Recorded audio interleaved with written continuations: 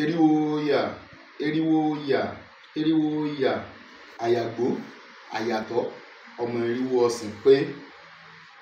I hereby say my name, Babalawo Ifamayowa Oyemade, alias Baba Adifashe, the CEO of Owaniwofun Temple here in Nigeria, in conjunction with Anamase Royal Temple, including Apapo Gbogbo Òrìṣà International Temple here in Nigeria and abroad, everywhere.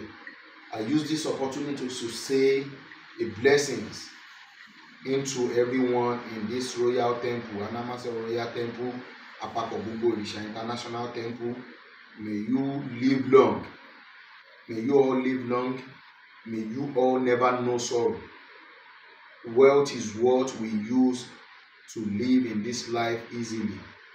May you all get wealth.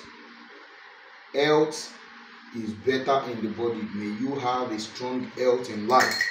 May you never know sorrow. Peace and blessings shall come to your way. May you live long.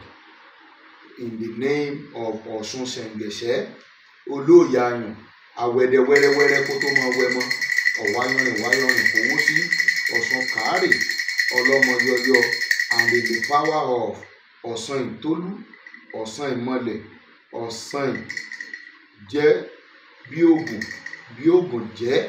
May them bless you all, and in the power of Ifá Olókun Asọ̀rọ̀dayọ̀, ẹlẹ́rìí ìpín. Ifá said in his Odu, ọ̀sẹ̀ dúdú mo gbé jí ó, ìwòrì pupa mo gbé ìdókò, ọ̀pẹ̀ lásìn ká lè bá àgbọ́sìn, ọ̀pẹ̀ lásìn ká lè bá àgbọ́rà, ọ̀pẹ̀ lásìn kọ́mọ ẹni lè bá náwó gbọgbọgbọ gbé ní sin.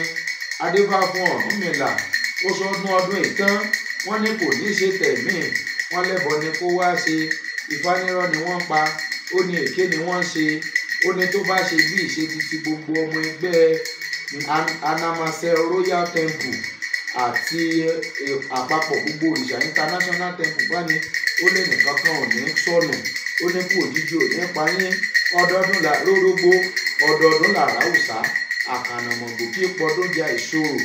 May you never end as this year want to end. May you continue to know peace in your life.